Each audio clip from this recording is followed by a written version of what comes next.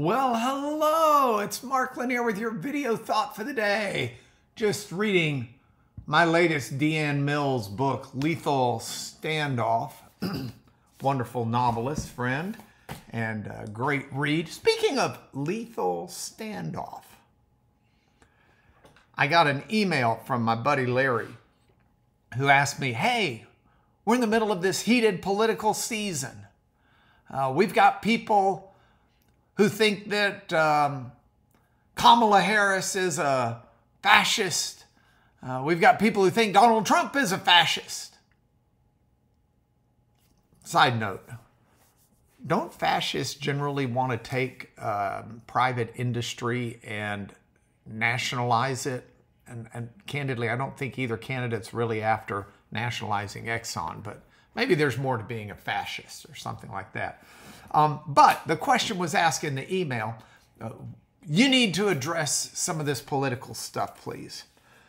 And I thought my first reaction was, it's not really what I do in political thought. I mean, in video thoughts for the day. I'm not trying to engender more divisiveness in a nation that's already so divided. I'm trying to meld unity and find common ground where we can all become bigger and better and brighter lights for God. But then the more I thought about it, the more I thought, well, maybe I should say something because something is certainly worthy of being said. So here's what I got for you. In Matthew chapter 25, Jesus talked about the parable of the talents. And in essence, what he said is there's a master who was leaving and he gave each of his servants a certain set of money to invest and to take care of. And several of the servants invested the money and got a good return, but one of the servants, whether out of laziness, out of fear, or out of just stupidity, just took the money and buried it in the backyard and gave it back to him when he came back. And Jesus' response is, that's not the way you should live. To whom much is given, much is expected. You need to take what you have and use it for good. And if you don't, then what you've got is just going to be given to someone else. And I think that's appropriate as a teaching for the need to vote. I'm not telling you how to vote. I'm telling you that there's a need to vote. We who are qualified voters under the Constitution, we have been given the opportunity to participate in government. And I think it's appropriate to exercise that as good stewards of what God has seen that we get entrusted to in this life. So I like that. I like the way Peter said it in 1 Peter 4, that each of you should use whatever gift you've received to serve others. And I think that our vote needs to be a vote for what's best for others.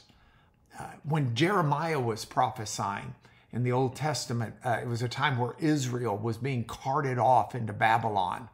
And Jeremiah said to seek the peace and the prosperity of the city to which I've carried you.